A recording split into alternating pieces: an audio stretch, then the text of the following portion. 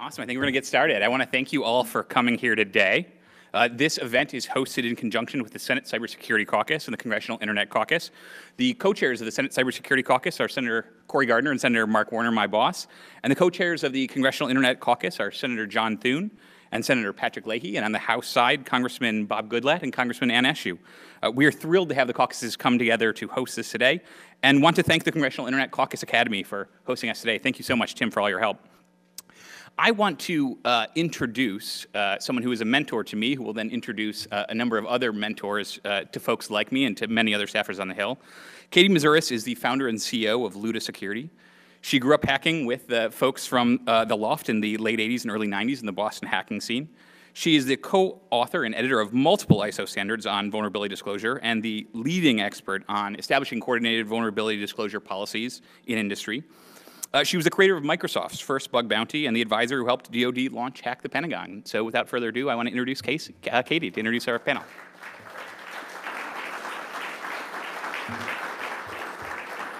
Well, thank you, Rafi, and thank you, all of you, for joining us here today. In just a moment, I'm going to ask the esteemed members of the LOpht to kindly take their seats. But just give you a little housekeeping. If you want to be tweeting about today's event, tweeting is welcome. And the hashtag is LOpht20. How many of you need me to spell that for you? Okay, you know, Kingpin has requested that I spell it for you. L0PHT20. That is the hashtag. So I'm going to do a quick intro, and as I intro you briefly, please come up and take your seats. So first off, we'll have Chris Weldpond-Wysopal, Chief Technology Officer of CA Veracode, taking the stage, and then followed by Chris Space Rogue Thomas, X-Force Red Global Strategy Lead, IBM. Peter Mudge Zatko, Head of Security for Stripe. And finally, Joe Kingpin Grand, Product Designer and Founder of Grand Idea Studio. All right, let's give these guys a round of applause as they make their way to the dais. So, I called y'all in order, but, I just wasn't paying attention.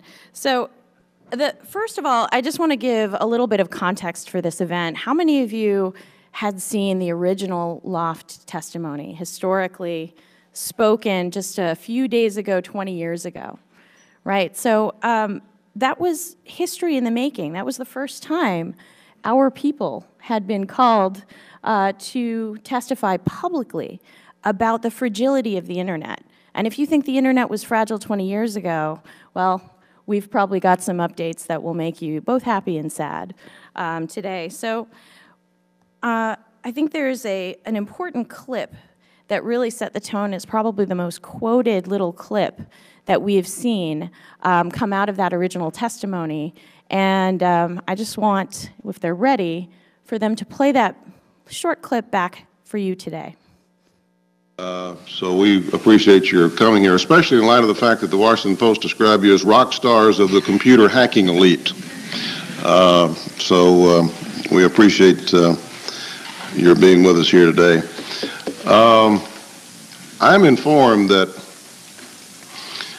you think that within 30 minutes the 7 of you could make the internet unusable for the entire nation.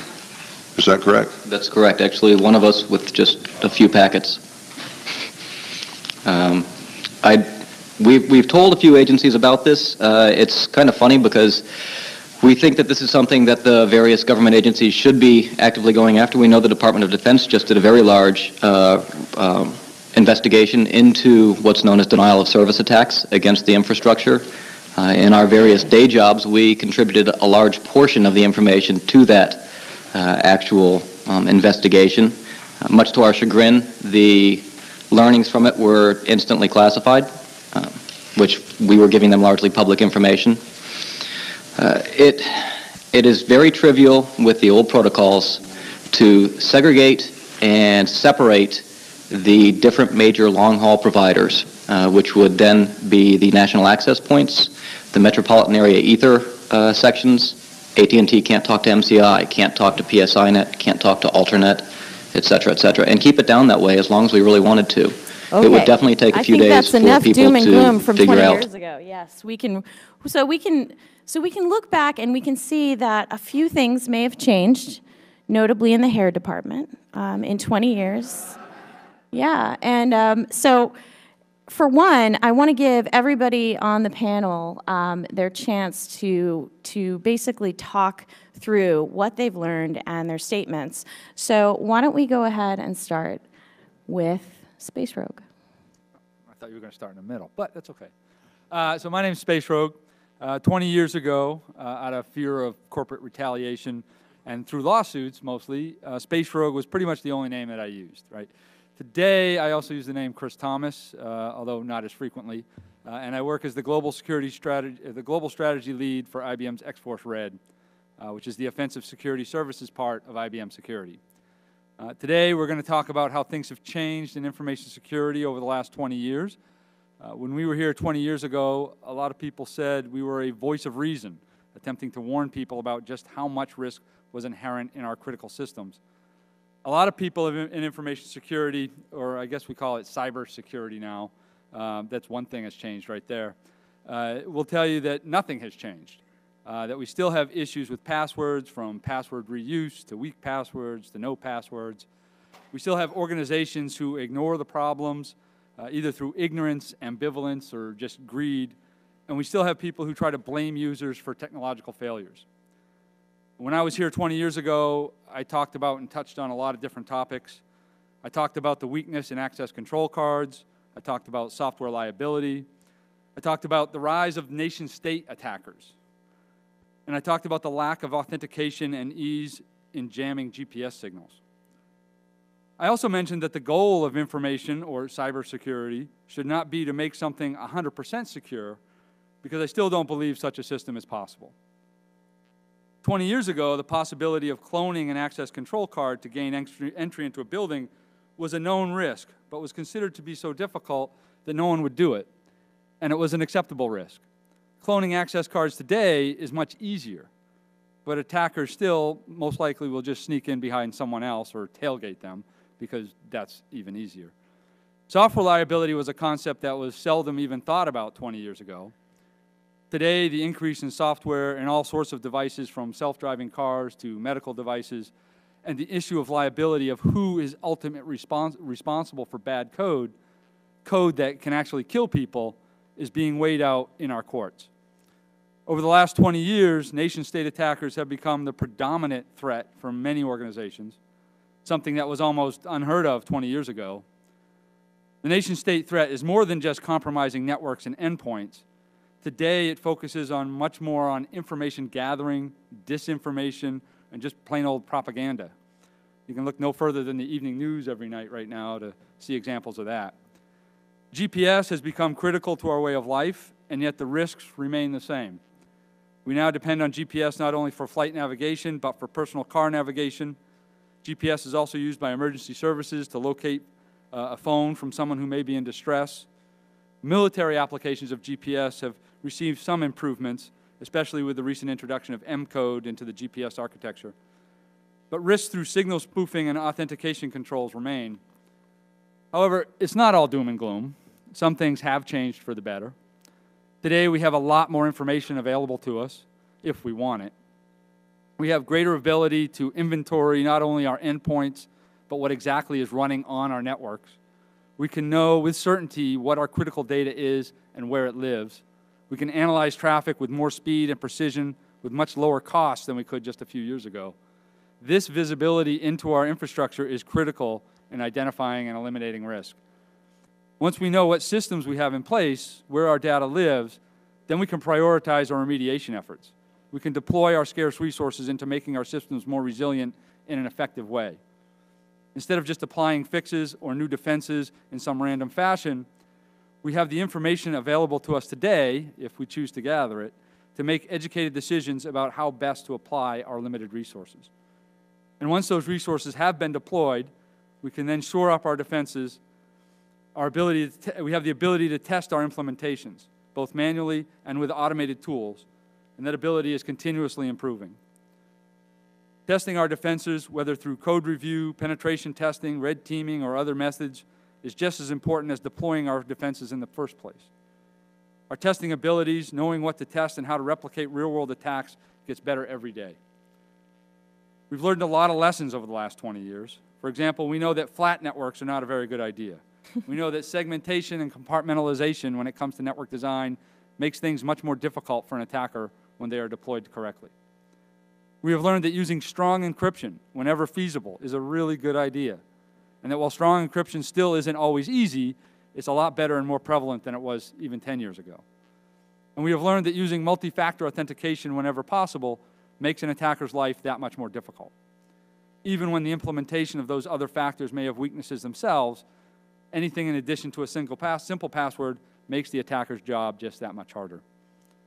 And while network design, encryption, multi-factor authentication are not necessarily new things, they all existed for a lot longer than 20 years, they have become much more ubiquitous in today's environment and have gone a long way in making the world a more secure place. The government has learned as well.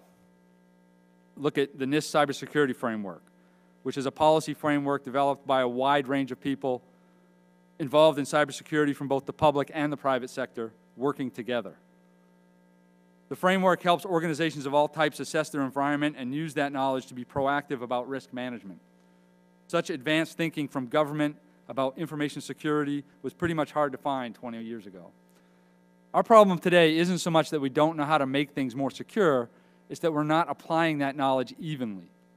For every organization that implements multi-factor authentication, there's another one that is running old, outdated, and unpatched operating systems. For every organization that is properly encrypting all its data, there's another one that isn't and has a web-facing database vulnerable to SQLI. For every organization has limited resources. But today we can have a lot more information available to us that allows us to deploy those resources appropriately. We know we have greater ability to test those deployments to ensure they are installed correctly. And we now have technologies and policies that make an attacker's job much more difficult. And so while we can't ever make something 100% secure, hopefully over the next 20 years we can use the knowledge we already have and the knowledge that we will gain to create a much more secure world for everyone. Thank you so much, Space Rogue. No problem.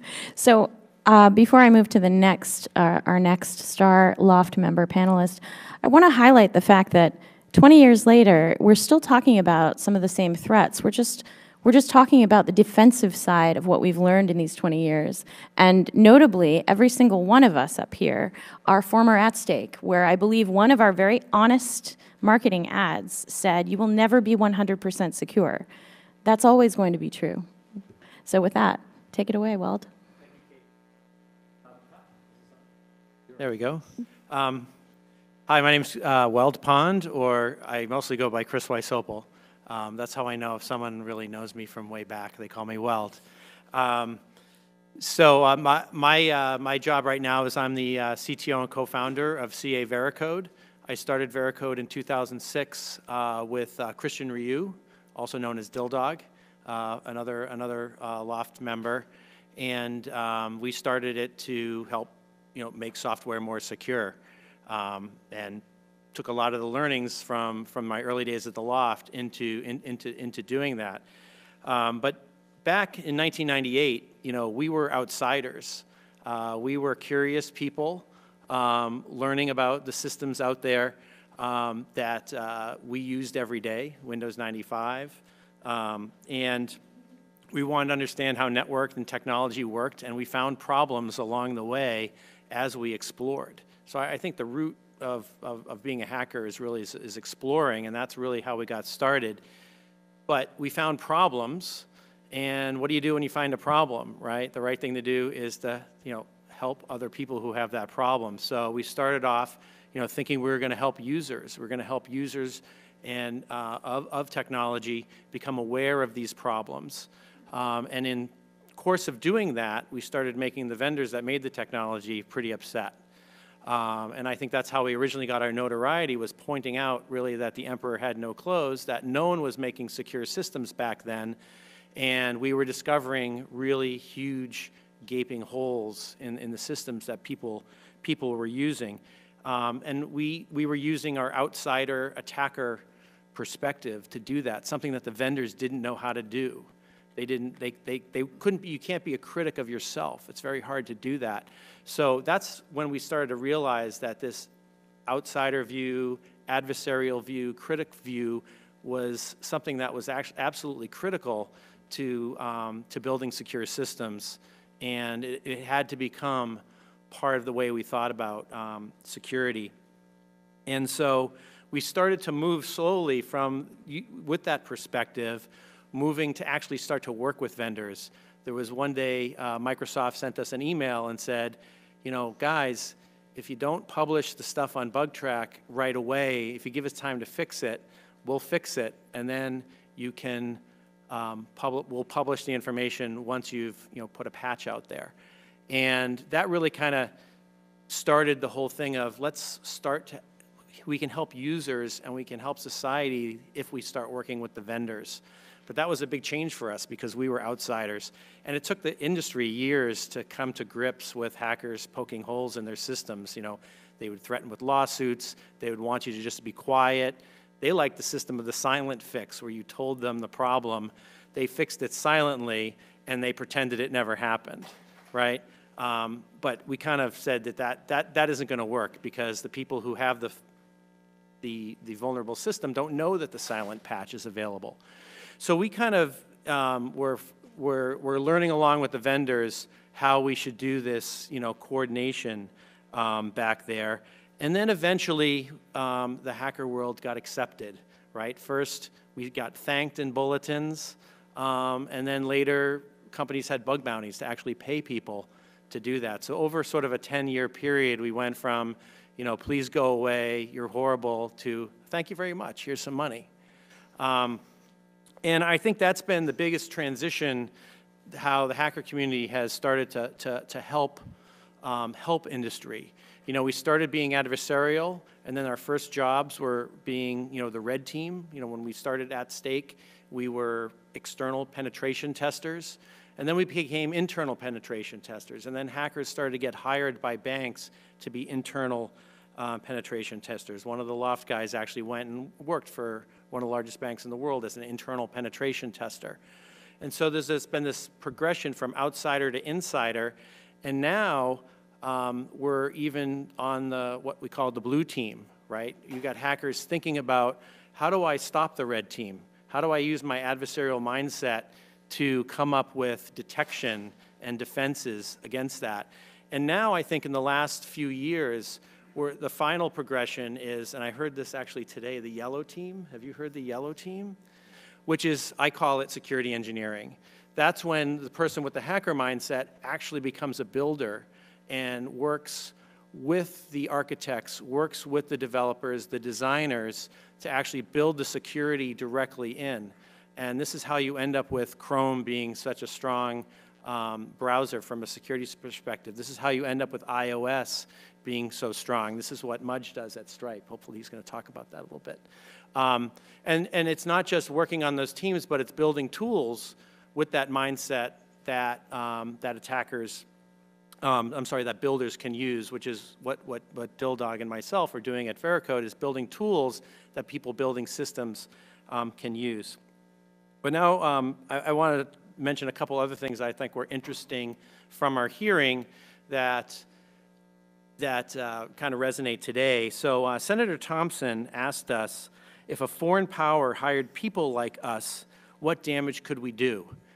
And we started talking about moving satellites and jamming GPS and, hurting critical infrastructure. And I went back to how I was thinking about that back then, and it all seemed so theoretical. The idea that a nation state would have a team of guys like us and they would be attacking the United States. It seemed very theoretical, but we all know, like 20 years later, this is happening constantly.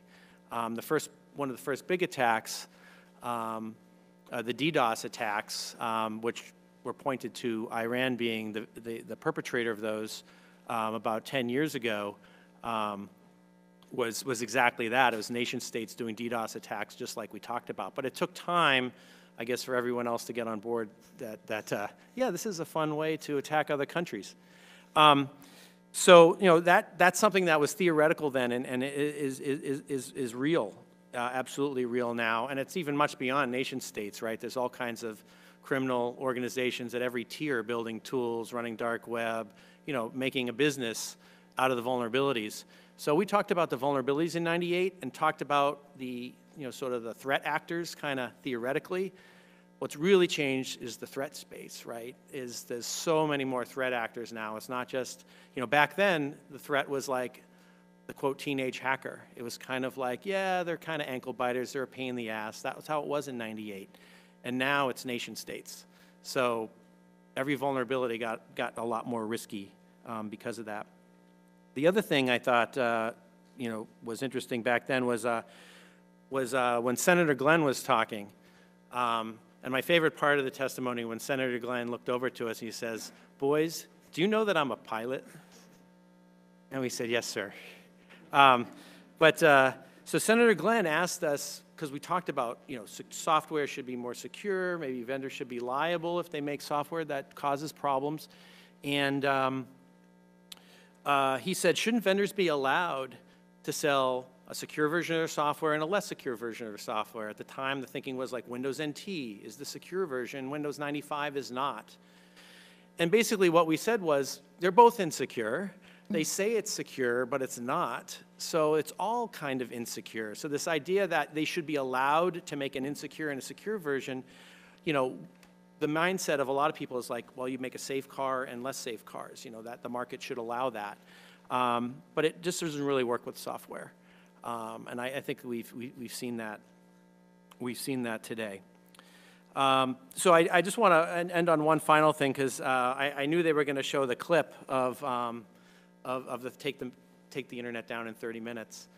And you know, people have asked over and over again, you know, when we look back, can you still do that today, right? And what we were talking about, one of the problems was the BGP protocol is unauthenticated, and it's easy to spoof BGP packets if you can get on the right network. Just a few weeks ago, there was a BGP attack that someone did on a crypto wallet. It was called My Ether Wallet. And so that same problem from 20 years ago, which seemed largely theoretical, why would anyone take the internet down, just a few weeks ago is being used to steal money from people's crypto wallets. And they redirected traffic to a fake My Ether Wallet website, and people were depositing Bitcoin into the fake site. So, you know, I don't want to end on a totally sour note, but yeah, some of those things are still there. We're still building new technology like cryptocurrency and blockchain with all its promise of being secure on old network foundation that's insecure. We all know sites can be spoofed and sites can be hacked and wallets can be built insecurely. And we sort of keep building new things on old infrastructure that never ever seems to change or ever seems to get fixed. So that's why I feel like my job is not done yet. I don't think anyone up here thinks their job is done yet, and that's why, you know, I'm glad to come here today and hopefully answer some of your questions. Thanks, Weld. And before we move down the line to Mudge, a couple of things struck me about what you just said, and it's the evolution of not the technology itself, but how it's been used, and the theoretical attacks moving into the practical, and the highlighted bit that you just mentioned, highlighting the same attack type as what you called out 20 years ago. The biggest difference is that, of course, it's going after money, you know, and the threats and the actual attackers and the bad actors were never really us, right? They were never really the hackers who were willing to come to the US Senate, even under pseudonym. But the real attackers, you know, were growing and evolving, and the threat model was evolving. And we've got a very young internet built on pretty much silly string and rock and roll. So with that, I'm going to lead it over to Mudge, who had the most rock and roll hair 20 years ago.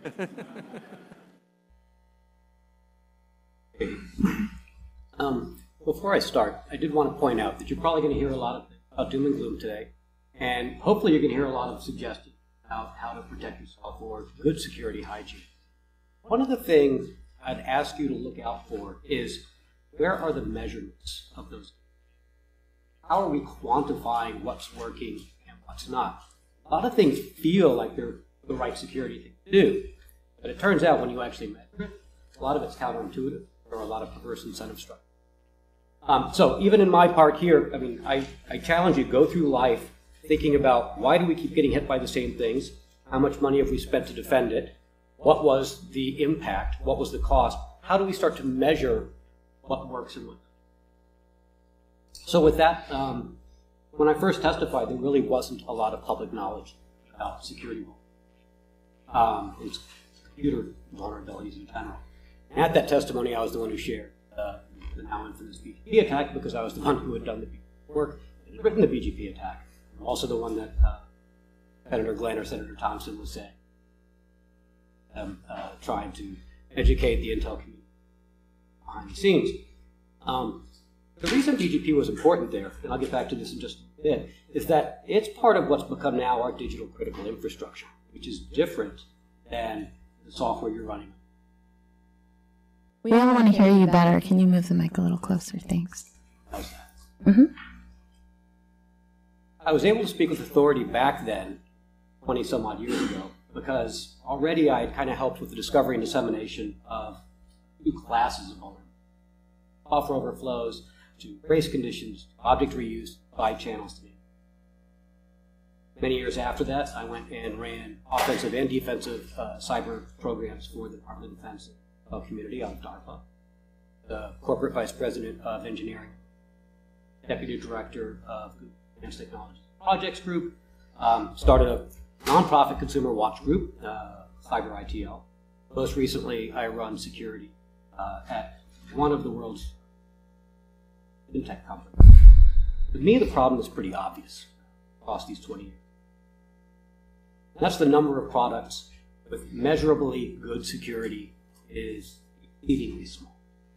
But unlike 20 years ago, what I'm going to try and focus on today is that there are some examples out there.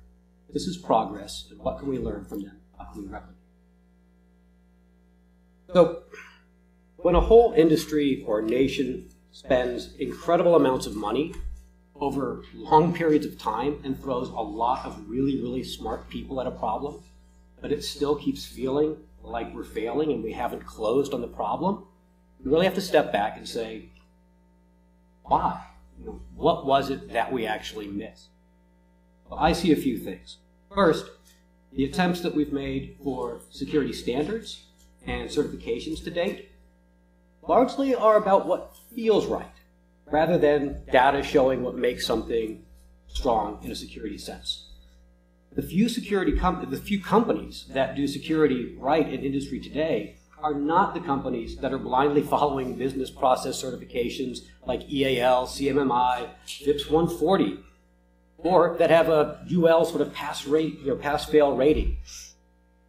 Second, it's extremely difficult for the consumer, and the consumer could be URI or it could be an entire corporation or government, to actually differentiate products and solutions with good security hygiene from those lacking it.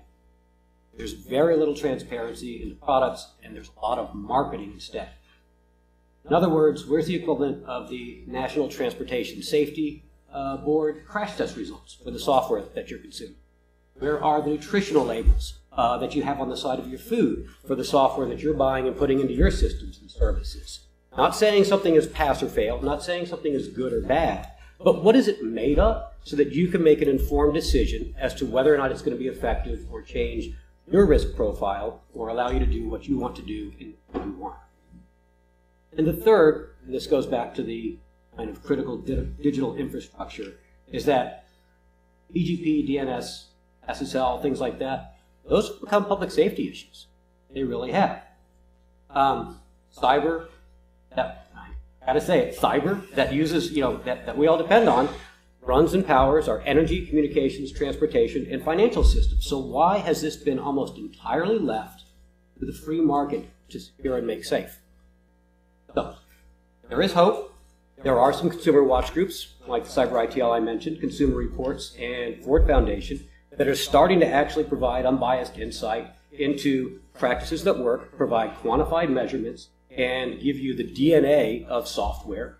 You can understand what sort of hygiene is behind it, and the measurements as to how they fare in crash tests. So you can rate what that security hygiene that you introduced was the effect. How much did it cost versus what did you realize?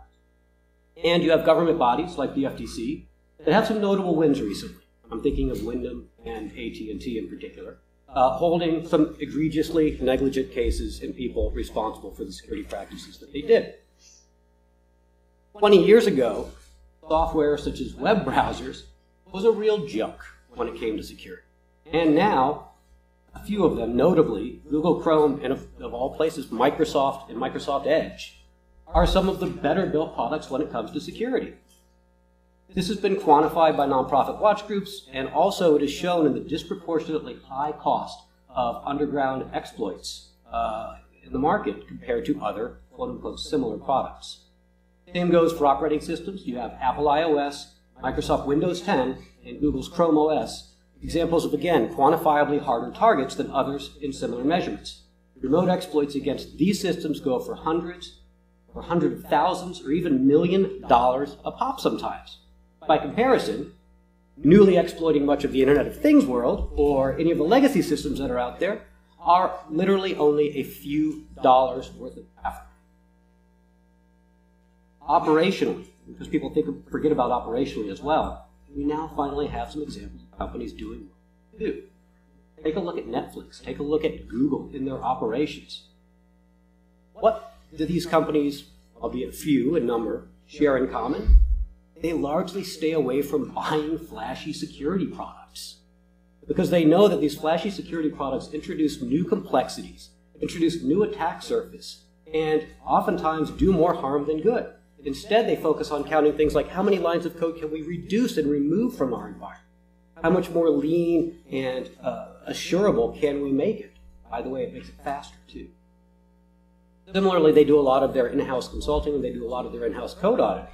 Partly because most of the commercial entities haven't kept pace with the new continuous integration and continuous development that makes up the modern build life cycle of modern software companies. And also because in the complex machinations that make up these large technical companies, they know best what is actually the most important thing that hits their bottom line and affects their customers. So they're able to better score and weight. So those are some examples of good things. How does this information actually help us?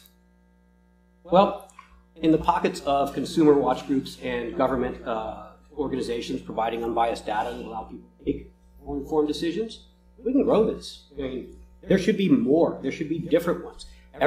When you bring data to the table, the whole sort of holy wars of this operating system is better or this browser is more secure goes away because data wins.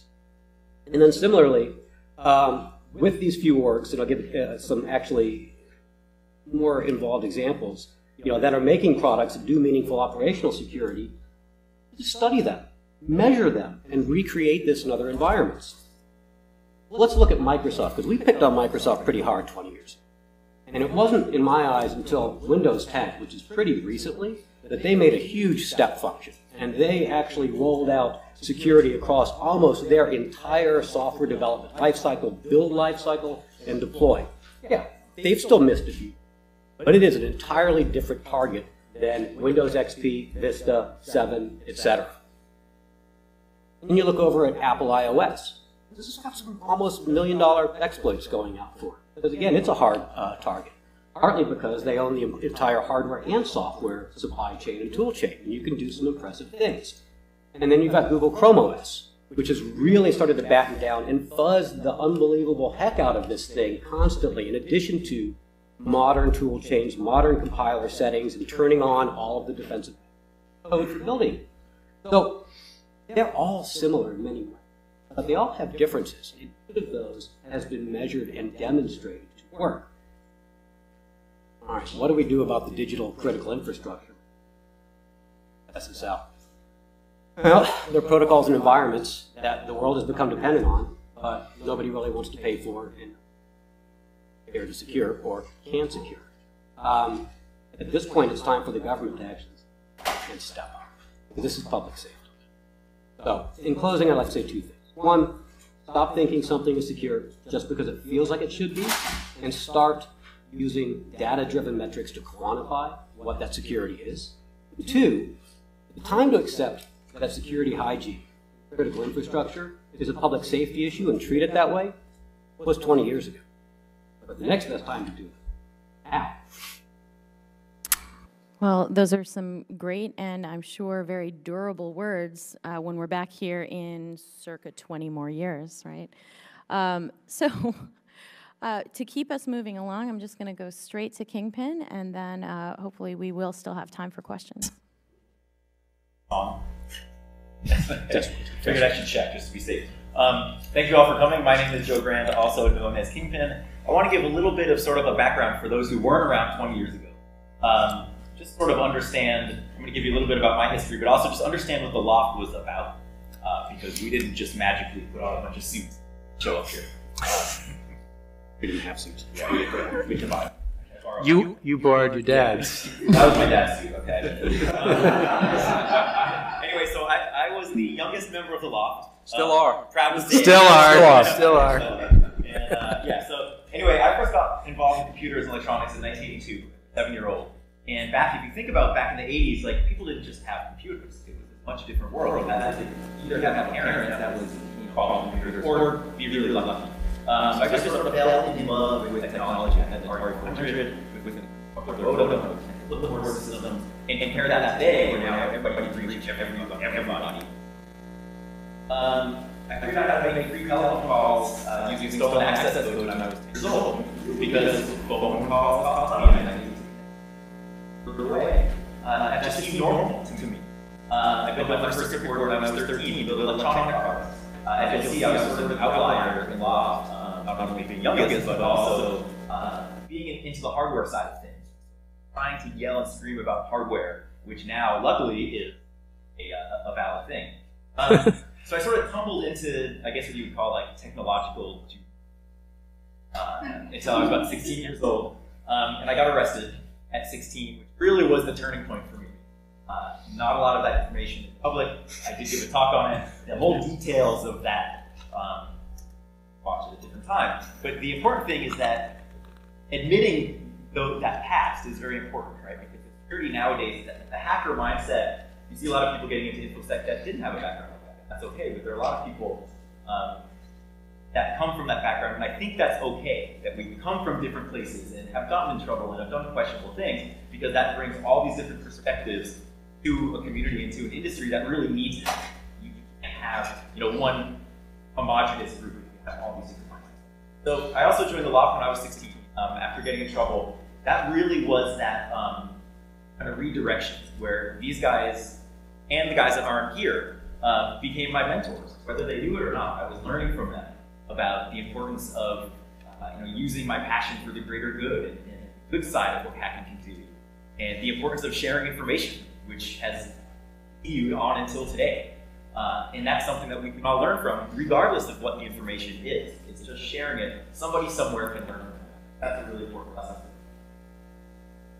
After the LOpht, I continued still today independently kind of wave the flag of hardware and hardware security and kind of the excitement around electronics and the things that we rely on day to day. We don't even think about it anymore. We have our phones, we have computers. The room now looks a lot different than it did 20 years ago because we had camera crews and giant cameras. Now people have little cell phones and record on this tiny little webcam. The technology is everywhere, and it's like still fascinating. But we rely on it so much, and there's some really big dangers.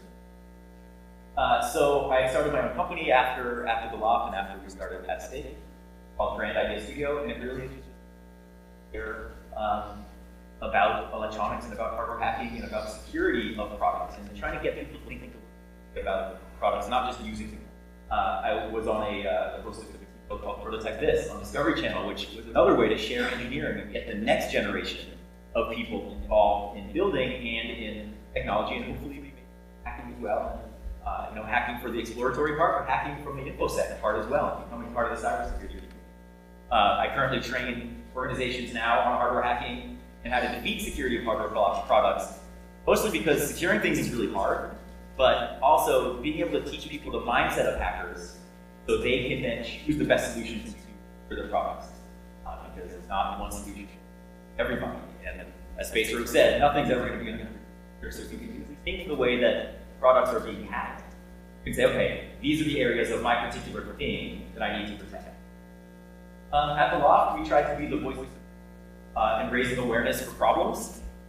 Yeah, I appreciate the opportunity to be here today, and hopefully we can.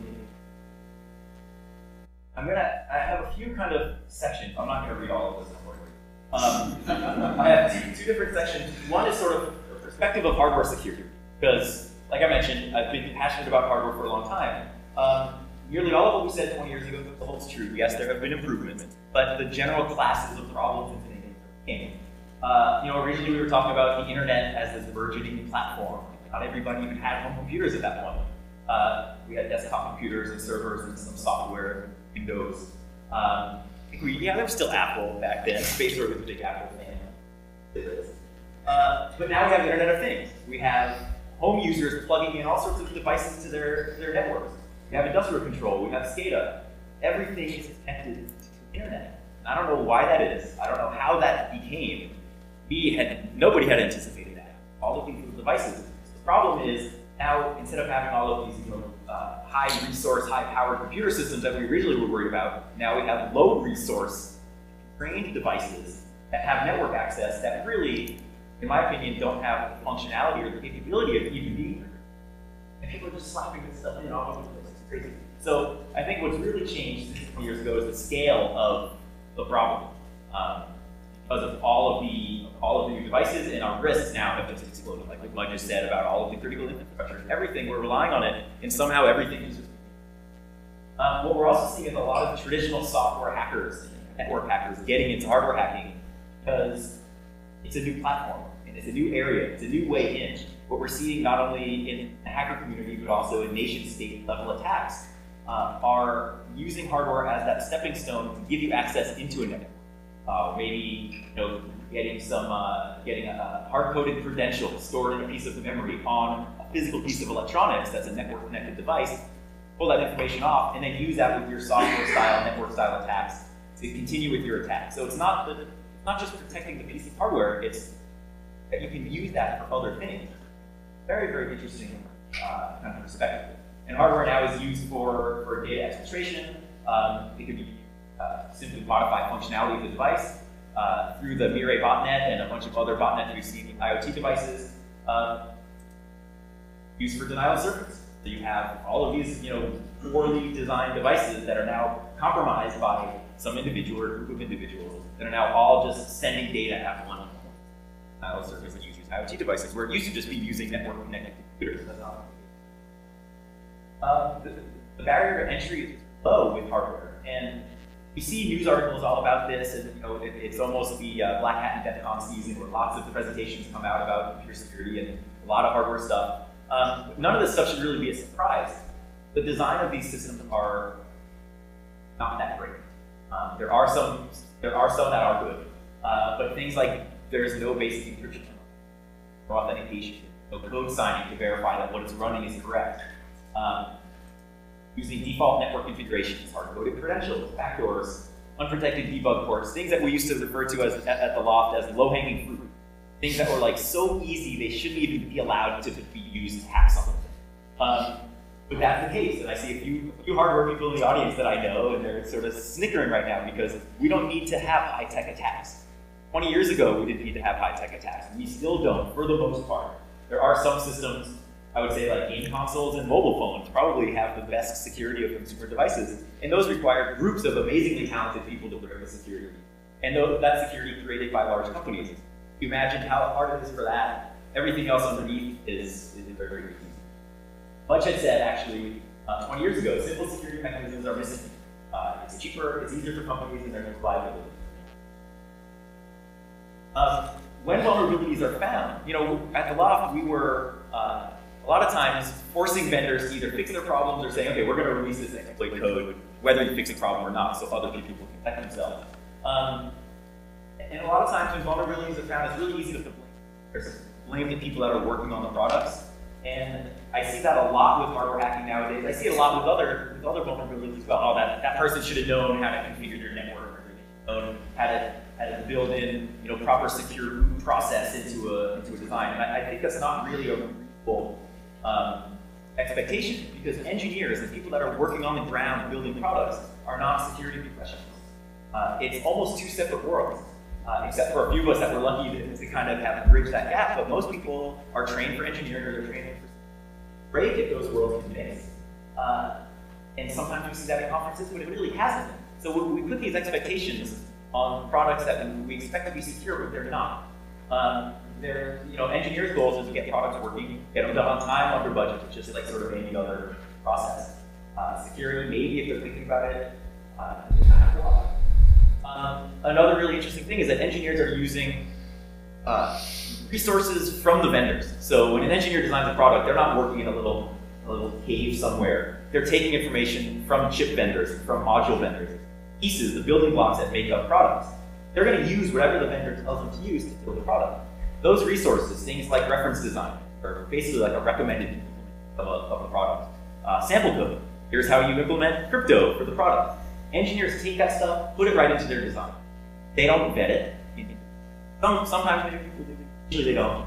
And they use it as is. So I think that what we can strive for is less of pointing fingers at engineers and more at forcing responsibility onto the vendors and saying, look, if you're selling a chip that does incorporate a security feature and you want engineers to use it, why don't you put more resources providing some of the security background, making it easier for an engineer to use so they don't accidentally make a mistake in implementing it correctly, which is a risk. So sort of the vendors being able to provide more of that resource where engineers don't have to think as much when they're implementing the system. The resources that they're using are going to be better.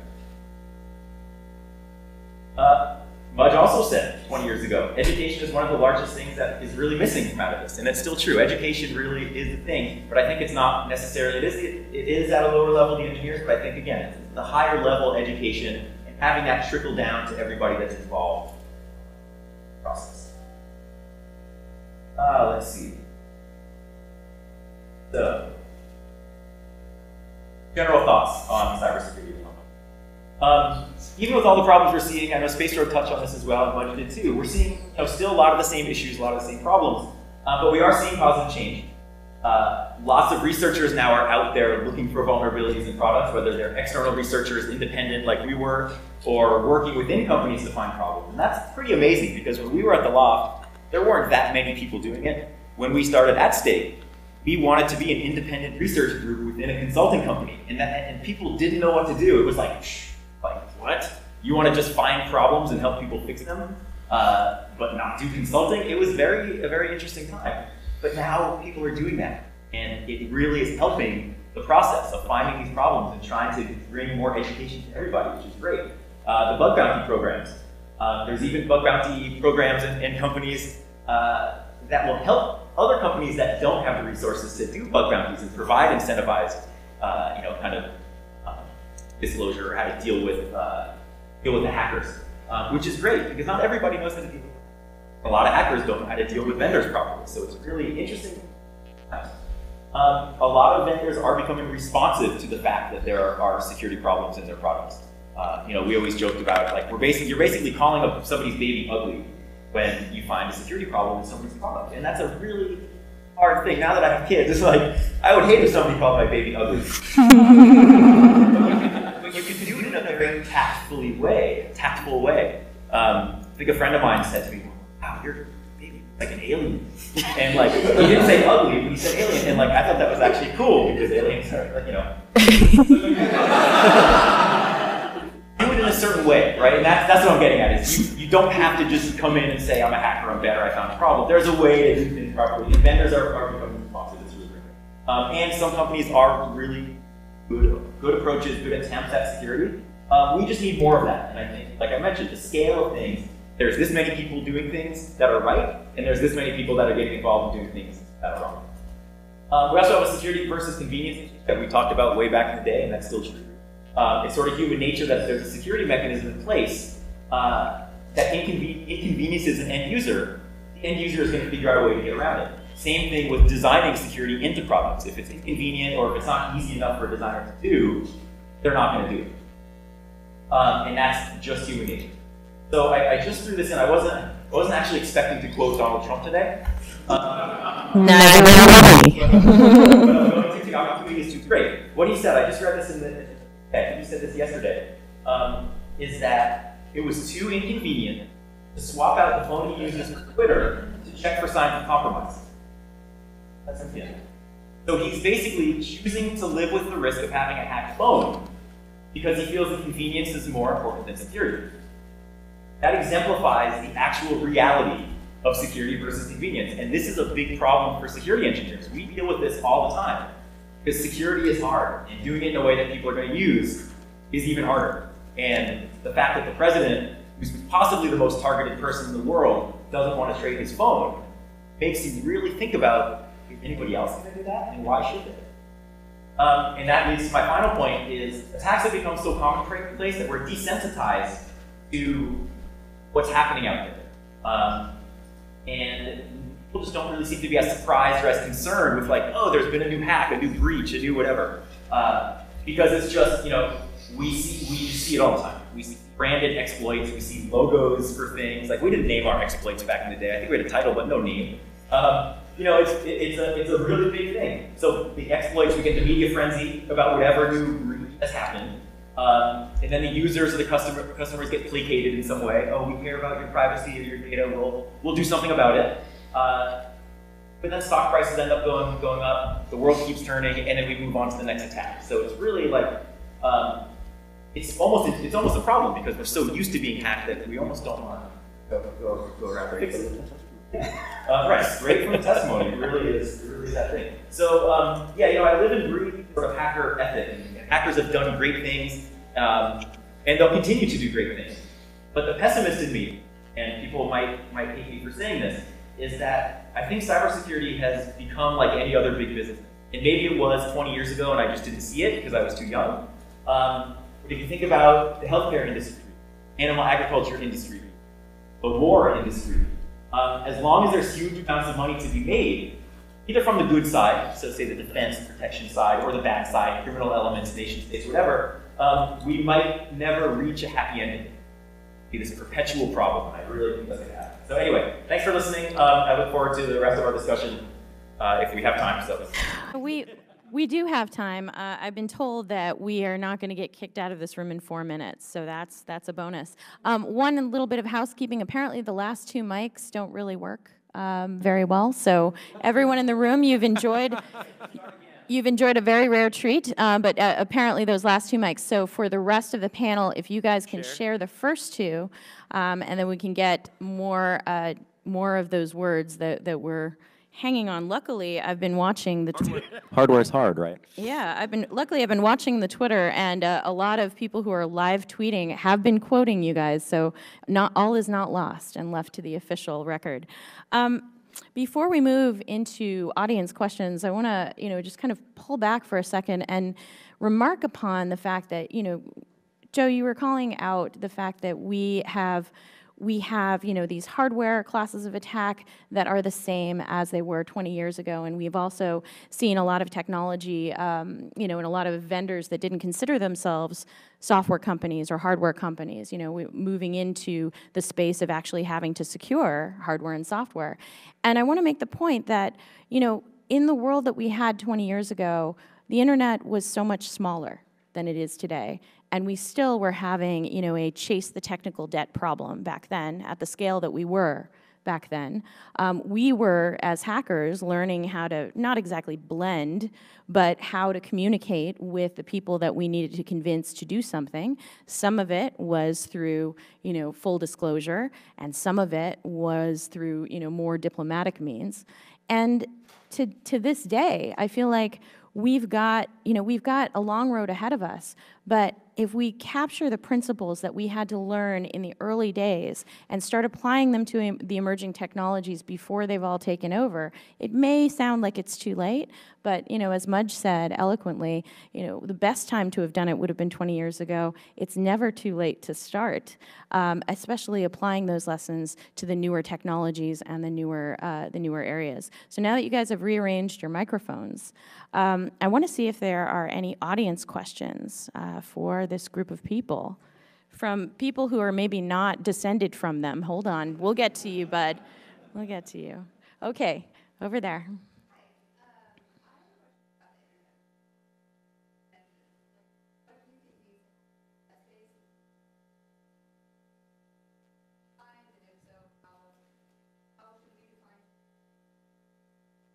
question was, how does the Internet of Things define us, and does it need to be legislated for those who are watching the stream? That's a great question. I don't know what can be legislated. I don't know if I have no idea. But I think the I'll tell you what can be done. I mean, but yeah, I think the important thing is education, and I don't think you can legislate forcing somebody a vendor to sort of educate their customers. Maybe you can try to hold them accountable for providing some set of resources. It's a very complicated issue because even if you have implemented a checkbox full of do this, do this, do this, like FIPS 140 compliance for cryptographic devices, it doesn't mean you're totally secure, but it gets you to a level that's a lot better. So maybe if there is some legislation, maybe it's about just getting to some minimal level and not just pushing out products without thinking about anything at all. I think one thing that can definitely happen is the FTC has a lot of power in this space and can bring their weight to bear against certain companies as set an example to other companies to make secure products.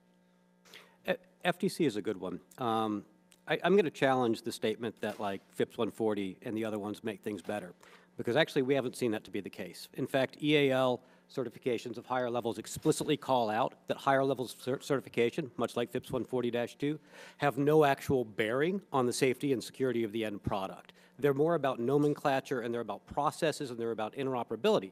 One imagines those things should make it better, and we'd like to think it does, but when you actually go measure, we don't have any actual evidence that shows that a FIPS 140-2 product, which I've popped a bunch of them, are any more difficult than non-FIPS 140-2 certifications.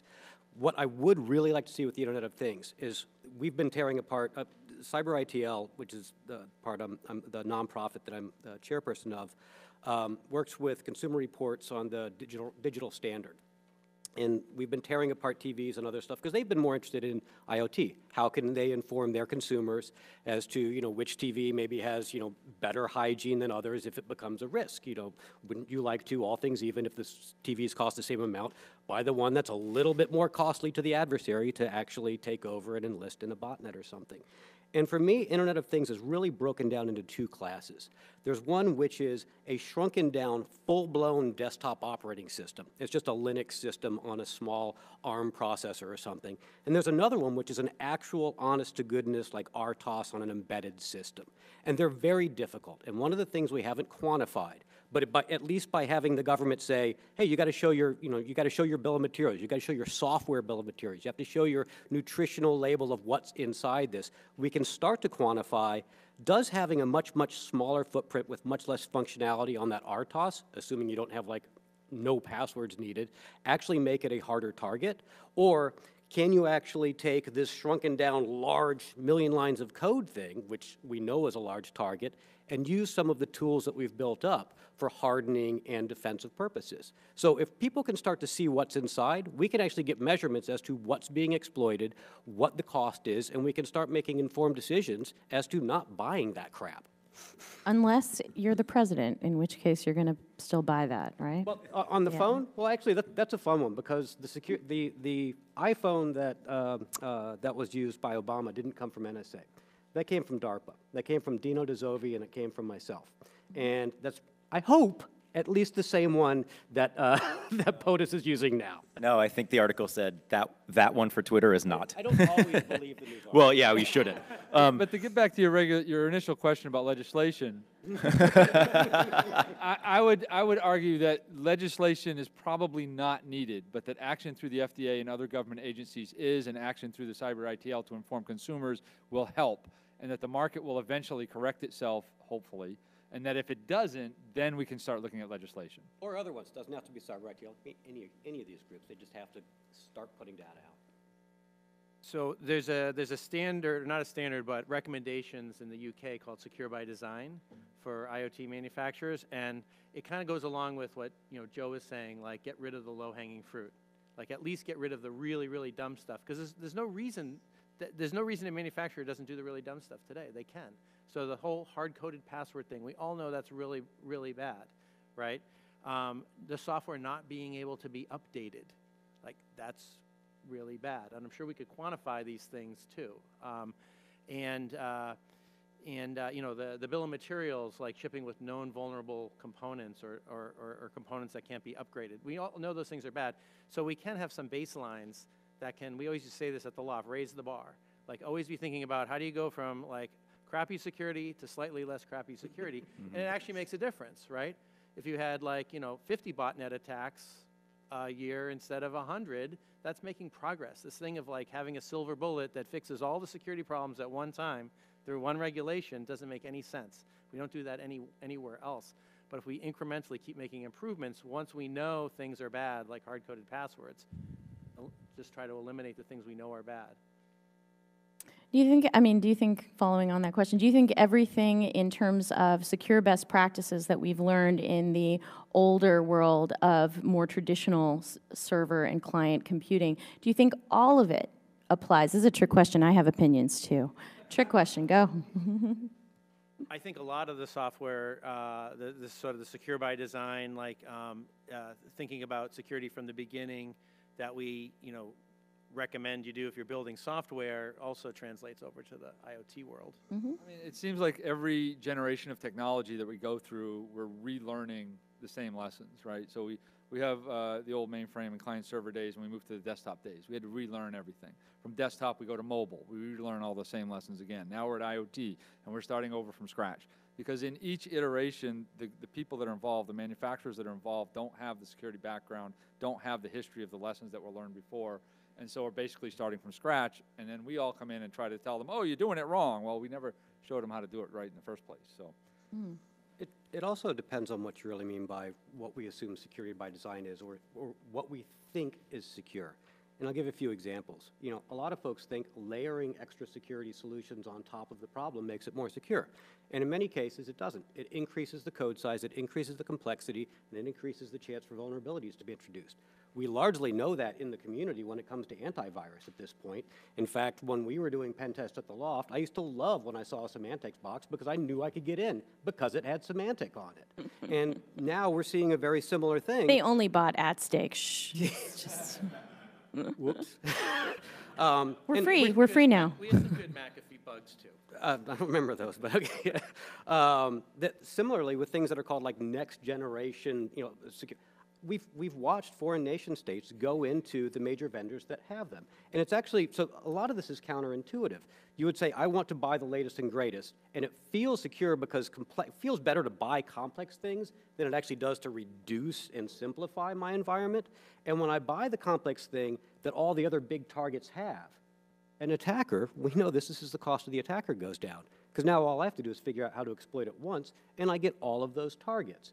So doing something more simplistically and doing it somewhat uniquely, which we might have even referred to a little bit as security through obscurity, ends up having a value. So there's a lot of counterintuitive things into what's actually secure when you look at it and what's not. So yeah, secure by design is a very double-edged sword.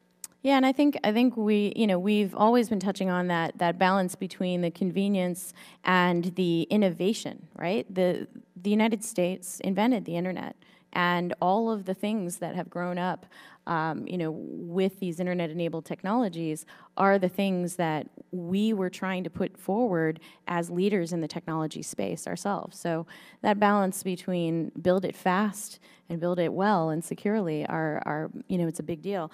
My trick question was about, do all best practices from general computing apply in all environments? And my counterexample actually came from Bo Woods, who's in the audience. I think it came from him. I'm going to blame you, Bo, which is that you want to have something in place, generally speaking, to avoid brute forcing of passwords, except some sort of a locking.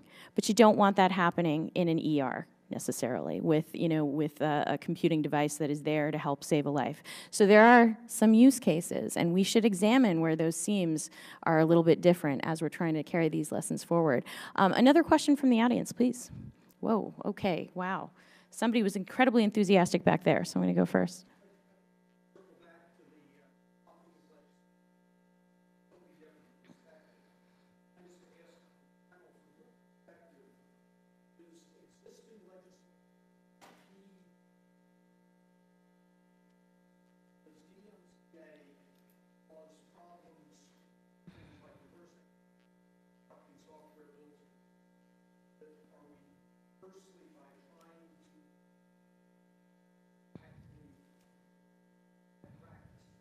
So the question for the folks who are watching the stream, who are very, very attentively watching, the question was, does existing legislation impede security research? And the example given was the Digital Millennium Copyrights Act, and I believe you had an oblique reference to the Computer Fraud and Abuse Act.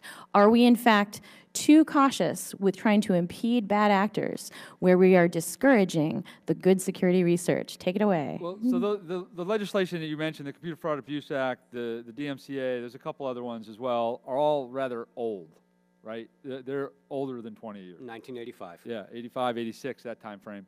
And they were written at a time when the internet and computers, well, they weren't even thinking about the internet at the time.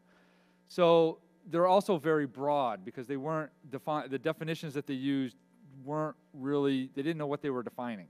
So they figured, oh, we're just going to include everything. As a result, in my opinion anyway, the laws are overused by overzealous prosecutors. And as a result of that, we end up with a lot of people who get charged with crimes who maybe shouldn't be. And so if I think that there was some change in legislation that should happen, I would like to revisit those laws and either rewrite them or pass new laws to supersede them so that we have better definitions that apply for today and tomorrow and narrow the scope of what those laws cover.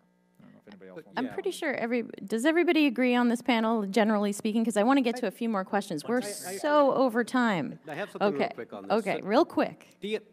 One thing on DMCA, one thing on CFAA and ECPA, and I'll explain why they have to be used together. DMCA was largely to prevent the theft of intellectual property and to prevent people from thinking that they lose money. Most of the financial and the econ studies on this show that that's actually not the case. And if you're getting no copy protection and theft, that you weren't making money anyway, look at why nobody pirated Windows Vista. And through that, they ended up cutting out a lot of research, and we fought very hard with a lot of people, from Matt Blaze to Marcia Hoffman, et cetera, to make sure, and many, many others, that there are some carve-out. Those carve-outs are narrow. They need to be larger. That doesn't actually, from any empirical information or evidence, show that that's causing DMCA, causing loss of money to IP owners. CFAA, to Space Rogue's point, 1985, it's been modified several times. It's been updated, but it's relatively naive. A lot of people attack it because it's used selectively and it's used unevenly. What folks don't seem to realize is that if you changed CFAA, the Computer Fraud and Abuse Act, that would affect the Electronic Communications and Privacy Act as well. They are both intertwined, and Justice uses the ECPA a lot. So if you wonder why there's so much pushback on CFAA modifications, it might be because somebody else is very vested in ECPA. We would have to approach both of them simultaneously. Well, I'm just not going to call upon the member of the DOJ who's in the audience to either confirm nor deny that. Kingpin, did you have something real quick to add to this one? I was just going to say, more to Space Rogue's point, yes, we live in a very litigious society, right? So it's not just these large cases that you hear about in the news. It's researchers are scared to look at things, and they're scared to break things. Now that I have kids and I don't want to go to jail, I'm very nervous now. I'm very nervous when I look at products because of those laws. They're so huge, and it really does squelch our community. It squelches the research community. And it's super scary. And I think that's going to prevent innovation as well, because if researchers can't hack on things and explore and try to fix things, we're never going to see the right solutions come out of it. Okay, Did anybody hear the FireEye story and what happened to them when they tried to squash the researchers? I don't think we have story time. Ah.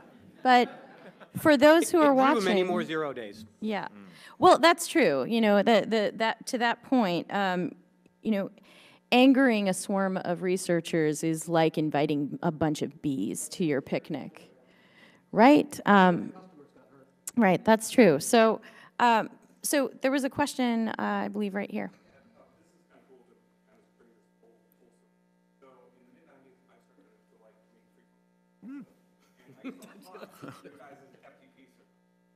Cool.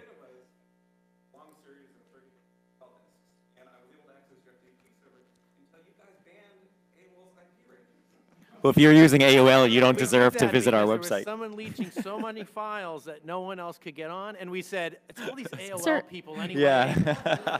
It was just him. Now we know.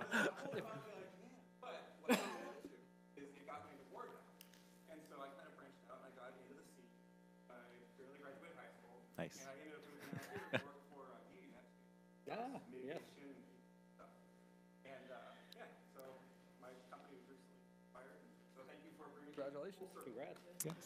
All right, so for those watching the stream, a young person at the time was inspired by. And that's really all I think that we right? were trying to do. Yes. And it's an autograph of a handset. That's amazing. Okay, I was not expecting that to happen. There was another question from this general area who raised hand. Just you. No, I'm just- While they're signing their fan piece. Okay, go ahead.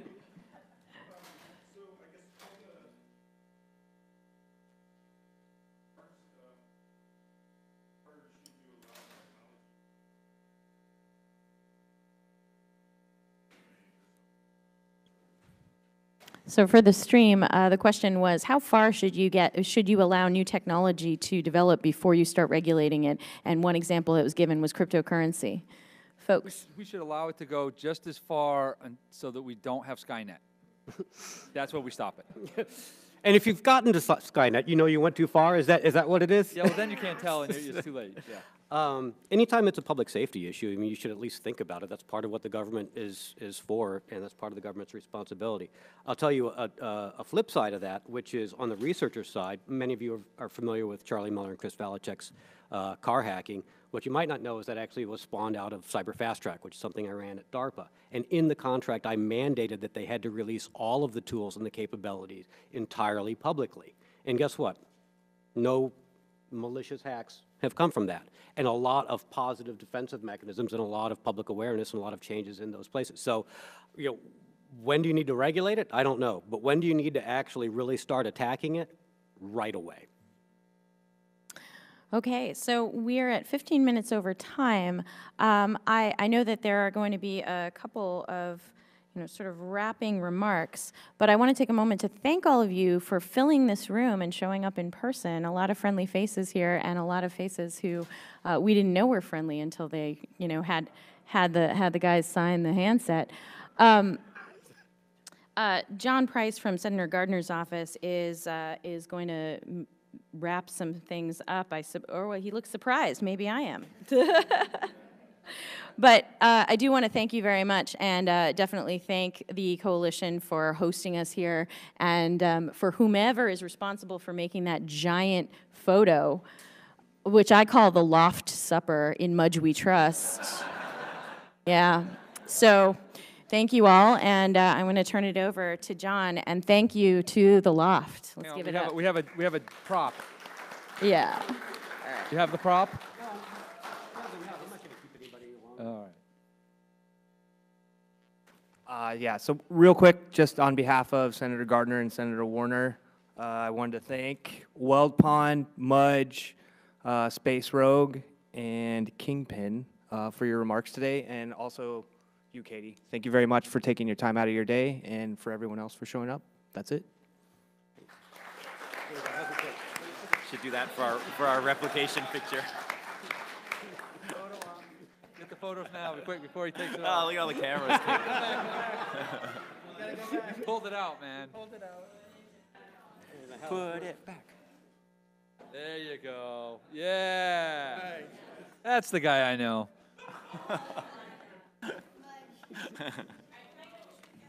Yeah. John, are we gonna do the replication of when everyone? Yeah, I want to get a picture with Katie. Okay. Yeah. First, though. That'll happen. No, you gotta put the hair back on, or else. You can put it on. Yeah. No, I brought the hair this time. Somebody had. Yeah, you have the real hair. Scoot closer there. There we go. Let me take this off the table. Here, move these over. It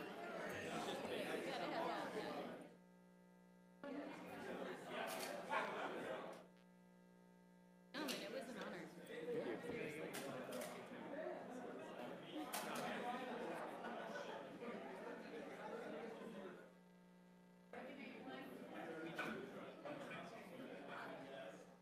You guys have to get behind your... Or we should do this one. Or can they put it right in front of you? Like... Oh, yeah, that's true. Wait, let me get out of the descendant shot.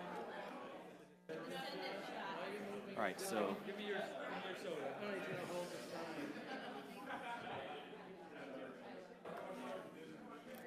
go. These we have to move. Put the water in the way.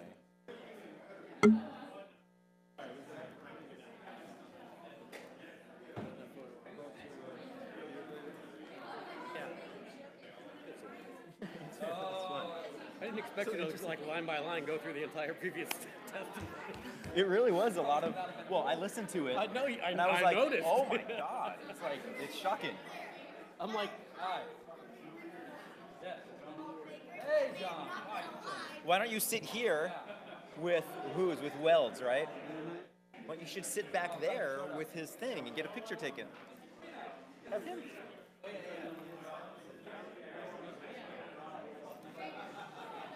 we go. Sit in the chair. Yeah, my phone's been blowing up. Like it's a. hey, how's it going? Of course I do. How are you doing, Andrew? Look up, look up, look up. Look, I can't. They only told me about it like 2 days ago, so yeah. I'm like, well, I'm only a 2.5 hour train ride, so I gotta make sure they don't say something too snide. Okay, good. Yeah, thank you. Oh, Randy, it's been a long time. That's like, I'm like, I'm bonding with this guy. Yep. I have one of your old cards laying around still too. Been doing good. Yourself? Do you have any questions? You still in? Yep. Okay, gotcha. Yep, yep. Well, he's just like, sitting back there drinking with Larry Blankenship out in Florida, right? Now, were you Navy with? I didn't know how much it. I mean Army. I didn't know. I keep saying Navy because I kept bumping into him out at Navy postgraduate school. Yeah. When he was Army there. Gotcha. Echo, echo. Got it. Echo. Got it. Hey, I know you're that long. I got something I'd like you to do. Yeah. Yeah, sure. Yeah, I can just... Oh, yeah, okay. You want me to... I remember did something with Washington right after I did. The things you mentioned was dealing with. Ah, yes, gotcha. Yeah, Something if you have some time. yeah, here, if you've got another card on you, I'll write my contact information on it. Sorry, I don't mean to burn through your cards. You paid for them, so. we all did, yeah.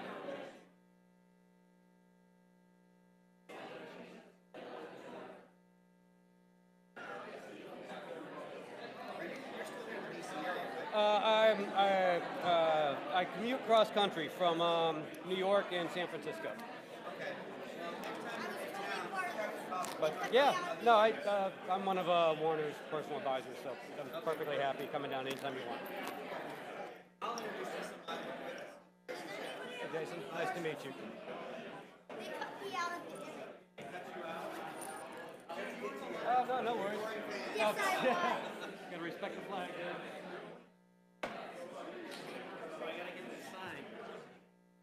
Deb, can you take? They cut me out of this image. Can you grab? Yep, thanks.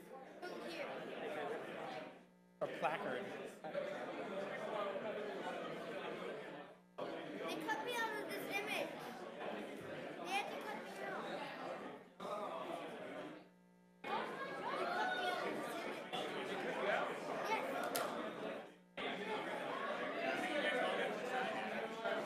Yes. Yeah.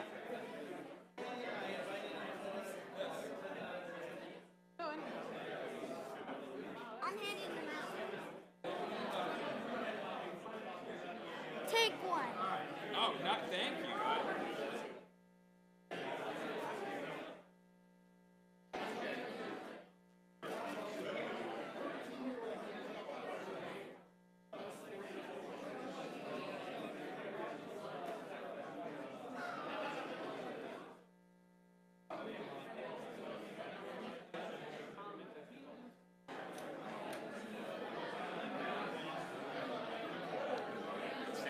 CIA.